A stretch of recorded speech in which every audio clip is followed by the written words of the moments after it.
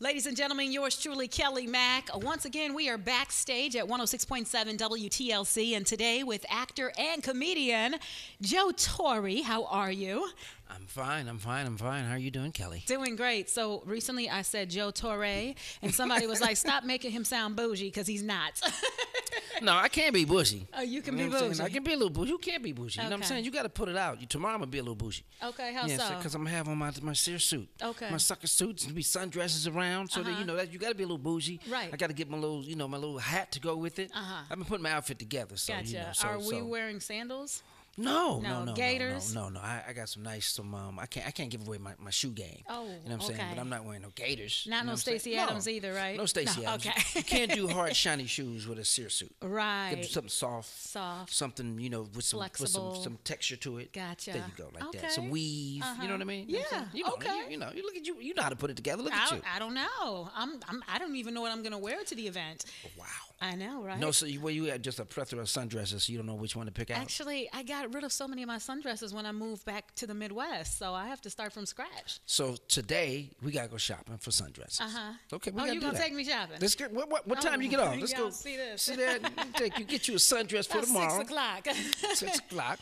Okay, we got to tomorrow, 6 o'clock, to get you a sundress. Okay, 24 hours. 24 hours. We gonna match. We on the clock. We're going to match. I don't know. Yeah. We hosting together. Right, So right, we might right. as well match. Okay, So, okay. I'll show you what I have, and you can go off of it. Okay, and of course we're talking about the Sears Sucker and Sundress Summer Soiree going on Saturday, which will be June 3rd, and this is a benefit for Omega Sci-Fi fraternity, and you are a part of the Q Dogs, Purple Yes, and I am. Gold. Yes, I am. And what year did you pledge? 85. I've been like going on 32 years? Is it Really? 32? 33? I don't know. 85. It's been so long ago. Yeah. I stopped counting. Okay, yeah, it's about 32 years. Yeah. What school? Lincoln University, Jeff City, Missouri. Okay. Eta Sigma chapter. I'm a douche dog. And then, my name was Comma Q. Right. So I'm living true to who I do. Comma Q. Comma Q. Like Comma okay, Q. got it. Comma Q, like comical. Yeah. But Comma Q. Okay. Because we're Q dogs. Comma Q. Okay. Got it. Omega got it. Man is, is the correct Right. language. And a lot of women, they say never date a Q dog. Why is real? that? Yes. Well, maybe they should never date them, but they didn't say you can marry them, maybe, and you could probably, you could be friends with them. Oh. But maybe, maybe some of them you can't date. You know what I'm saying? But you got to read the fine print. Read the fine print. Okay, Know the what I'm fine saying? print. I will have to find the fine print. There you go. All right, so Joe Torry, of course, when I look at you, all I can think of is Chicago Oh, there we go. from Poetic Justice. Yeah. 1991 or 92 was that? I think it was 92, 93. Yeah, somewhere Something in like that that. era. So somewhere in that era. So No, you I think, got a chance to work with two of the greatest, well, Janet yeah. Jackson and Yeah. Tupac. and let's not forget Regina King. Well, of course. Two-time Emmy winner. So three of the greatest. Yes. Of all time, and it's funny because I'm just I was just thinking about it the other day. So many people in the movie that I met. You know what I'm saying? The Tupac movie's coming out. Right. I've been a consultant on it for the last 8 years. Okay. So and it's great. It's a fabulous piece of film that's it's going to really come out. Now, did you know Tupac outside of just Poetic Justice? Yeah, no, I didn't meet him until Poetic Justice. But y'all were friends after. Oh yeah. I was I like big gotcha. brother. So yeah, we stay real tight. I was Okay. like big brother to him. I said put some money on his books, and when he really got locked down. Yeah, he was. I a lot of stories about Tupac that that I can tell, and people always want to know, and that's why they kind of asked me to be a consultant, because so many people didn't know him, and they wanted to tell the right story. But also, Maya Angelou was in the film as well. Wow. And I got a chance to to meet her and speak with her. And I talk about it in my jokes how I met some of these famous people, but I got cussed out by her. Right.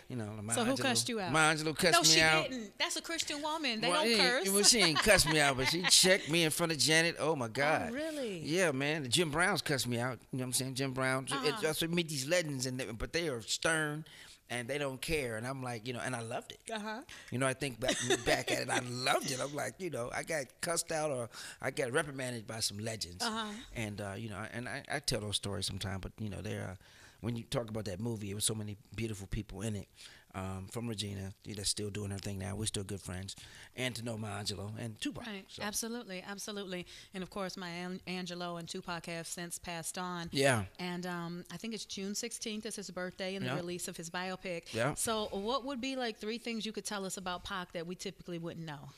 Oh man, that he, he as one the ride or die. Tupac just he didn't really care as far as his attitude wasn't against you. If he's just with you, he just rode with you. And a lot of people didn't know he was fighting a lot of wars that he wasn't even in.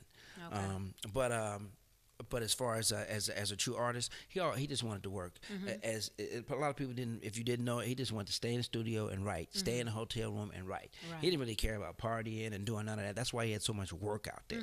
So he was true to a game, and he was trying to change his image. He wanted to become the greatest actor out there, and a lot of people didn't know that. But he was changing his old image, wearing suits and putting on and taking on different roles, and he was really trying to get an Oscar. He wanted an Oscar, and people didn't know he was. If you've seen his last work, he was kind of graduating toward that. So. Okay, good stuff. Did you know his mom? No, I met his mom like once or twice. Okay. And I was hoping to meet her again before the film, but she died 2 weeks before she was supposed to see the film. I know, I remember that. Yeah, but the film, trust me, she heard good things about it. That's why she wanted to see it. But it's going to do her proud. They do her very well in the movie. Good. Yeah, so you saw the whole thing? Yeah, I saw it. I saw it like 3 hours long. Okay. I was giving them, okay, you take that out, right. but you don't really know it because it's like it's like a concert and a movie going on at the same time, and before you know it, it was like 2 hours 55 minutes, and it was like wow, and the time flew by. But you can't do that in a theater, right. So, but the three important things in his life was his mother, Jada Pinkett, right. And I think her name was Khalifa or Kalika or Quincy Jones's daughter. Okay. So they were some, and you'll see it in the film. They were real beacons in his life that kind of made him always go back to the straight and narrow. Right. But they show, and I love how they show the strong woman that his mother was, and you understand why Tupac was the way he was. Wow. And who would have thought he was that close with Jada? Well, from the movie. And they show you how they got close because School of Arts. Yeah. A lot of people didn't know. Tupac went. He went to a Visual Performing Arts School. So some of us out here, they may be crazy, but Cat Williams and Eddie Griffin, Master P, they all went to performing arts schools, Okay. So people ain't that far from crazy, from being a genius. Okay. And Tupac just he just went that line, but you'll see it in the movie, and I like how they attack his youth and how they show how he found his talent through the arts. Absolutely. All right, so let's get back to Joe Torry. Yeah, let's get back to Joe Torry. A.K.A. Joe Torry. Yeah, man. Let's talk about me. All right, so I remember the movie Sprung with Tisha Campbell. I can't even tell you on TV my favorite scene of the movie. Oh, my God. That movie right there, it is so many memes and so many websites of just me in them draws. Yeah. What's your name in it? Apollo? What was Clyde. Clyde, right. Clyde. I get so much. And those from, I say, Poetic Justice and in Sprung. When people see me, it's the most, responses that they say, leave that girl, leave her on the side of the road. And they say something, or they'll do something like, girl, you want these nuts, or they'll do that, they'll say that, or Clyde, and somebody has it, and it's funny, until I didn't know it was so many different things in there, but some of the stuff is kind of, I don't like, because they just got a whole website full of just me in the underwear. And I'm like, come on, man. Right. Really? I remember the bank receipt, the ATM receipt. See, and that's the one. Scam. People love that. People love that. And people use it. Yeah, you brought light to the game, like real talk. At least 300 people told me they used that. Yeah. And since that movie's been out. I'm sure. I used that the other day. Somebody told me that a couple weeks ago. I'm like, really? Hilarious. And I've never used that. Right. You played the role well. Hey, it worked well. Rusty, big up to Rusty Conduff who wrote that film. Yes. He wrote Tales in the Hood too. Okay. We just had his 25th or something, 20th anniversary. Okay. It's on Blu-ray now. Nice. Yeah, that's another film that people are like, man, I was a kid. That film scared. You remember that? I do. People, that scared me. That film scared me. I was like, really? It didn't scare me. Yeah.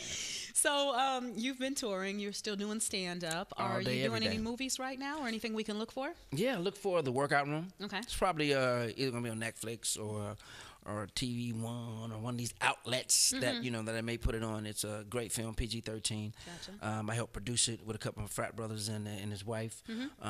And we shot it last year. Tammy Townsend, Bruh Man, Lil JJ, Okay. Torry Hart, Scruncho, the late great Ricky Harris has a cameo in it, and a lot of new up and funny comedians that you know and you've heard of that are in the film. So that's what I'm trying to do. I'm trying to, I've been producing films, and that was the first one comedy that I did called The Workout Room. Gotcha. And it's a father-daughter relationship.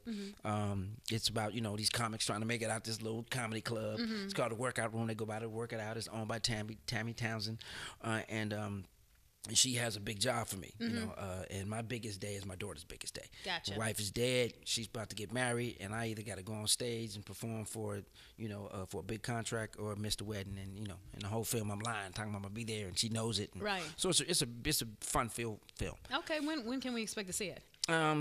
Probably the next couple months. Okay. Yeah, we're finishing coloring it right now, getting the sound right, and so we should be finishing the next month and a half.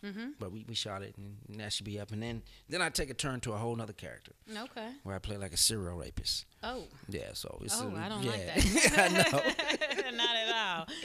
But I it's just know. a film, right? It's just a film. All But, right. but that's a twist. I don't want to give the name away of the film yet. Okay. But it's off of a real character. Actually, you know the character. Not the one you don't out of know Cleveland. the one out of Cleveland. Oh yeah. Lord. So I was wondering when somebody was going to make a movie about that. So it's in the works. So that's why you see me losing weight, getting in shape. I'm gotta. Yeah. So I mean, I kind of stay in shape, but I'm on the grind because I want to bring something interesting and new to this character to bring him to life.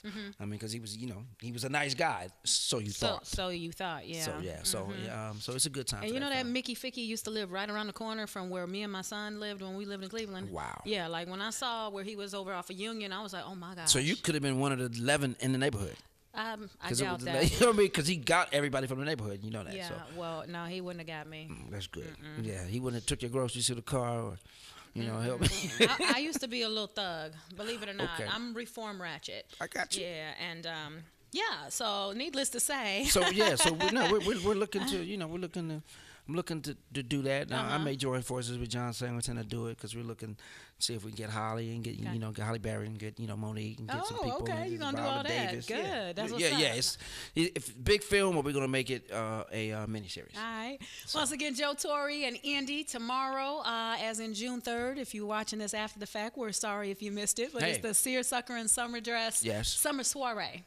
You got it. Sundress. Suit, sundress, all sandals. All these S's, okay? Sexiness. 5 things before you go that we typically wouldn't know about Joe Torry. Number 1, guilty pleasure. Chocolate. Okay. Cavs or the Warriors? Oh, man. You got to think. I see you got the LA on your shirt, but Clippers. Okay, we're talking about the Cavs and the Warriors in the finals for the trilogy. Who I think is going to win? No, who do you want to win?